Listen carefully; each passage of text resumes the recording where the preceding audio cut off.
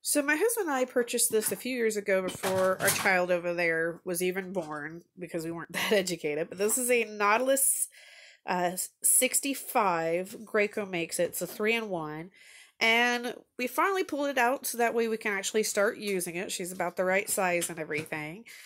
And we took it apart to clean it. And I pulled these straps out. Not thinking anything of it. Figure, oh, we'll put it back. Well, I'm trying to figure out how to rethread it. Go ahead and pull that back up because you can't see them now. You see these slots? I'm trying to figure out how the heck am I supposed to rethread this? Well, like anybody, you would look up on YouTube or something. Or the manual. The manual wasn't very clear. And every video I looked at on YouTube had not these black curved things here. They had like a white thing and then it worked the strap up and over this bar. But you can even see here, kind of, this black piece extends all the way to the bar. You can't get over that bar. So I'm confused. It's a weekend. Graco's not open, so I'm still trying to figure this out. Well, after playing around with it, we finally figured it out. So this is her. Everybody who has these little black pieces that are covering it, don't worry about these slots. I know that sounds stupid. So let me kind of show you what you do. You take one of your straps. And yes, the only slot you can get to, you're going to feed it through.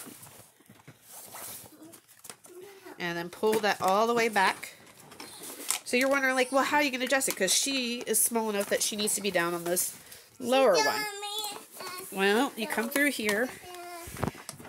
Go ahead and attach it to that buckle. To kind of cram it on there. Yeah. Like that. Yep, so you put it on the buckle. So you turn it back around. And then this is the trick that they don't really express. So, you know the headrest is adjustable. Go ahead and lower it.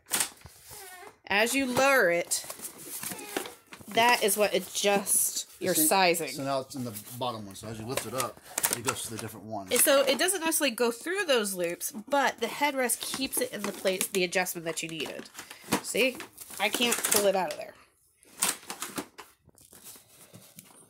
So that is how that works. It actually is a simpler design than what you find online. So I hope that helps somebody who bought this and is like as confused as I was. The only tip I had found was page 60 of the manual, and even then it wasn't all that clear. But after playing with it, I realized what it was trying to do.